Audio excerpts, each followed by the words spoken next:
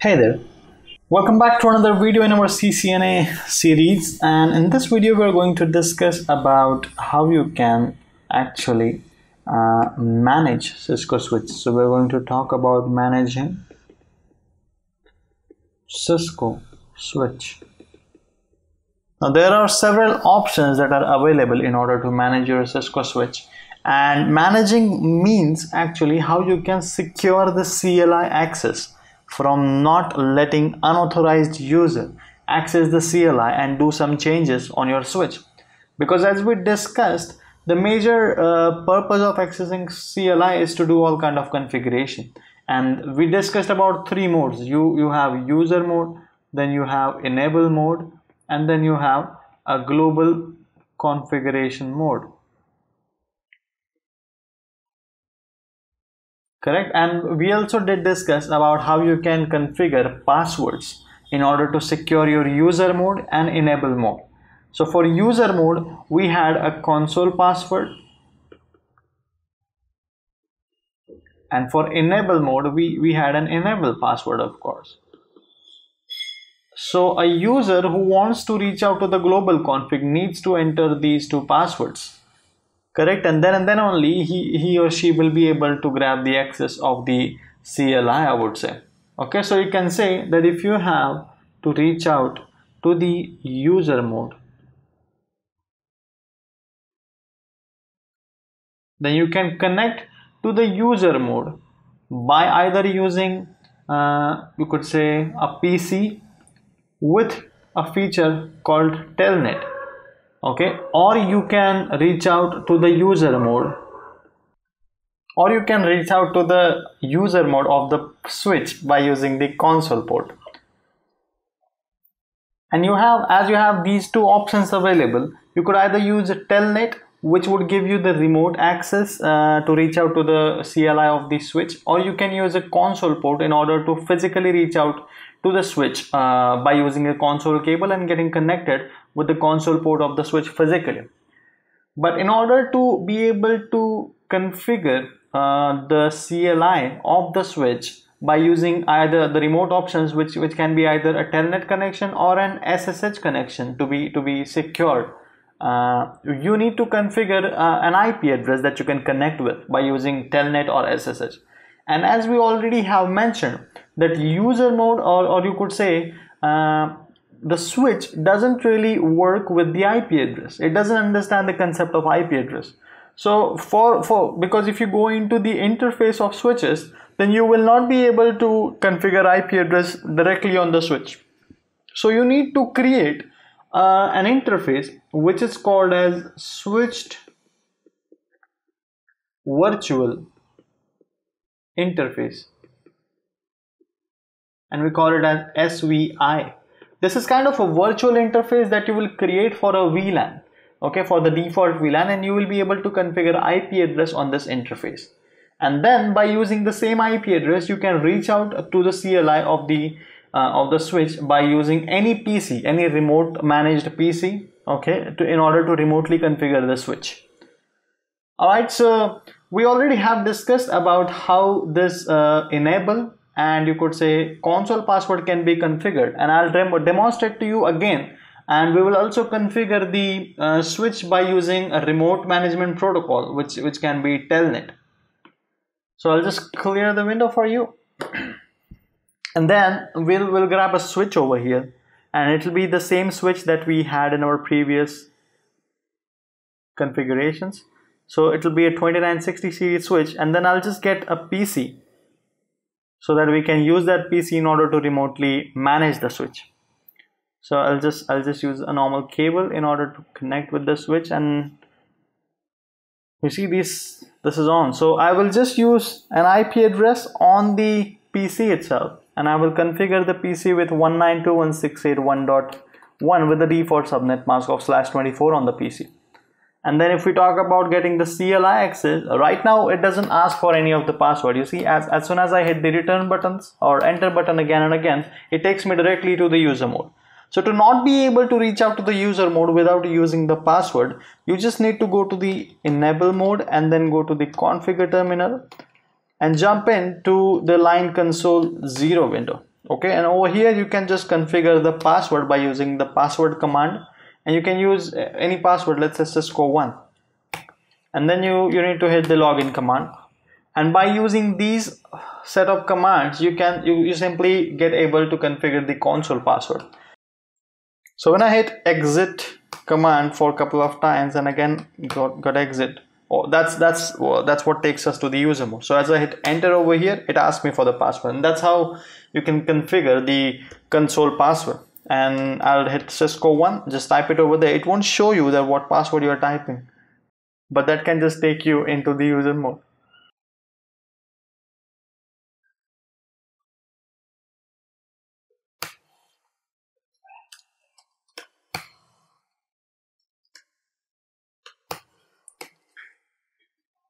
And then we can again configure another password which can be used in order to go to enable mode, as it doesn't ask for any password over here.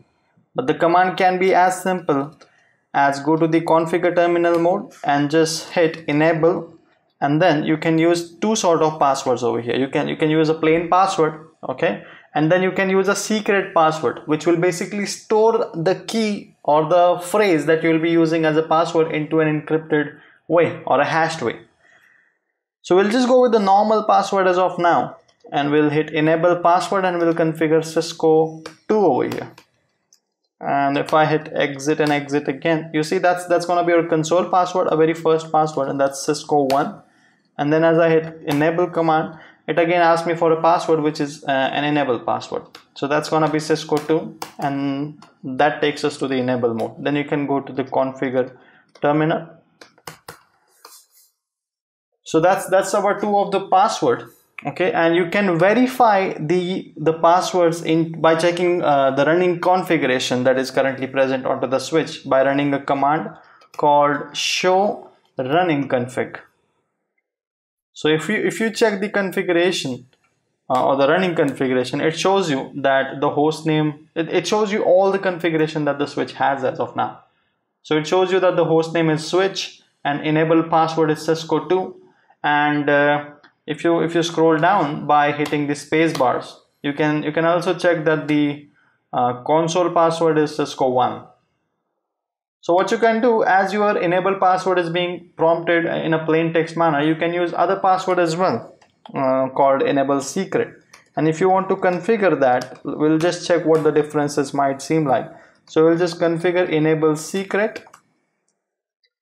And then you can just type your password as Cisco 3, and as we hit enter, now the secret password kind of overrides the plain password. So if you have both passwords configured, then the one that will be prompted to you would be the secret password. So first enter the console password and then go to the enable mode, typing down the enable secret, that's Cisco 3. And if you want to check the running config again, then you will be able to see that enable password is Cisco 2, but the secret password is not shown into plain text. So that just kind of adds an extra layer of security towards your running configuration file that is present on the switch. So this is what we talked about when you have the access of the CLI physically. But what if you want to remotely access the CLI of the switch? Like you're not reachable physically on the switch and you are somewhere else which is not nearby the physical switch, and you want to still configure the switch over there.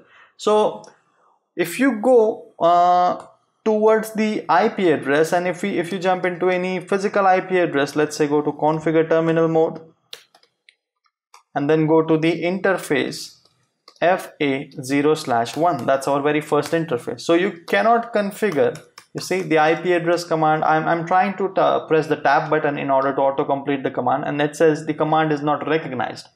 So the IP address command, which is generally used in order to configure the IP address on interfaces, will not work over here because switches doesn't support IP addresses. It's layer 2 device.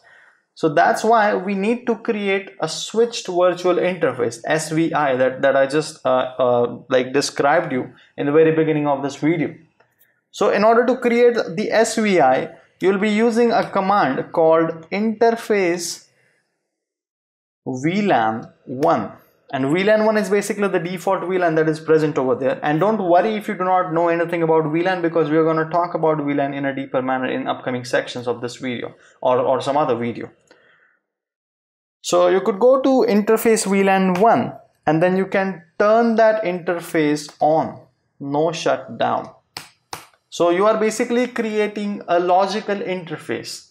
Okay, this interface was not present earlier, and you can verify that the interface has been created by using show IP interface brief command to check the list of the interfaces that you have. And you see the interface list starts from FA0/1 and it goes all the way down to Gigabit Ethernet 0/2. So you have 24 fast Ethernet ports, you have 2 Gigabit Ethernet ports, and you just created a virtual interface or a logical interface that is VLAN 1. But there is no IP address that has been assigned to it so that we can like remotely access the device. So we'll just go again into the interface by using the configure terminal command, and then we will use interface VLAN 1 command and then type down the IP address that needs to be configured, followed by the subnet mask. So it's going to be 192.168.1.1 along with the subnet mask of /25, and you're all good to go. So we will again, now there's one more trick that you can use if you want to use the show commands into the global config mode, because it's not really a good idea to jump back to the enable mode and then again switch to the config mode again and again, because it kind of wastes your time and it's frustrating as well. So you can just add do before using the show command, okay, into the global config mode. So you can just say do show IP interface brief, and the same command can be executed as just the show command into the user mode, sorry, the enable mode. And there you go. It just gives you all the link. It just gives you all the list of the interfaces that you have. You see the VLAN 1 has been configured with 192.168.1.1 IP address. Now that's so far done for configuring the IP address on a logical interface on a switch, so that the switch can be managed by using an IP address. Okay, but we have not created any telnet session on the switch that can be like initiated by the PC, because this PC and the switch's virtual interface for VLAN 1 needs to be into same network. Now we have assigned 192.168.1.1 on this interface, and the PC carries 192.168.1.2 over here. So they both are into the same network. But the telnet reachability, so telnet is basically a protocol for remotely managing the devices that you want to manage. So you can just jump into the CLI again, and you can just type down another command called line VTY 0/4. So just like console line, this is another VTY line for remote sessions, and VTY stands for virtual terminal yard. Okay, so you can see that, and also these numbers indicates that you can have 5 connections, 5 telnet sessions at one time. Okay, so it starts from 0 and you can go to 0, 1, 2, 3 and 4, which are equal to 5 sessions, and you can take this till 15. So you can have at least 16 sessions at one time that can be initiated, but we'll just go with the 4 option. That's pretty often that everyone uses. So we'll just use line VTY 0/4, and then we again need to configure the password just like we did on the console line. So we'll say Cisco 4 and then we will say login, and that just gives us the ability to access the switch by using a protocol called Telnet.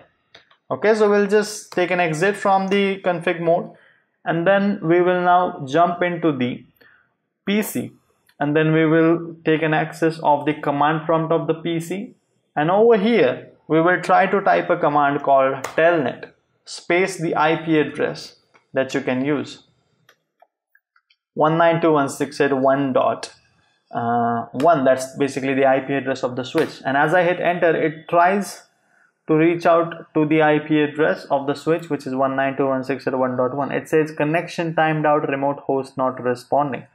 Okay, first we need to check if we have the IP address configured on the device. Yeah, that's basically the problem. So we have not created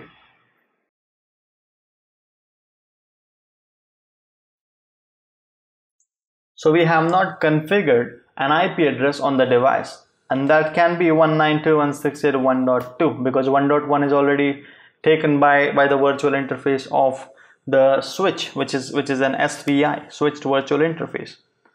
So if we close down this thing again and then go to the command prompt and again type down the command telnet space 192.168.1.1, and it just tries, and you see it says the connection is open and it asks for the user access verification.